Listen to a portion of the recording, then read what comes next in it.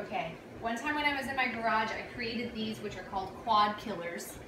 And basically I do them on my plyo box, but I'm gonna show you that you can do it here at home as well, and they will kill your quad. What you're gonna do is you're gonna put your foot halfway on, right in the front, and then you're gonna grab, you can grab, I don't know, my chair, I'm gonna need to grab right here. And basically what I do is I come down into a squat, and I come up and bring that foot up behind me. So then when I come back down, I go back into a squat. So I'm gonna turn my chair around so that you can see what I'm doing from the front. I want you to see how my knee comes out here.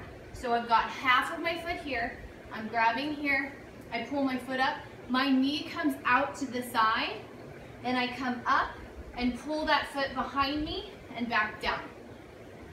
Pull that foot behind me and back down. This quad should be on fire.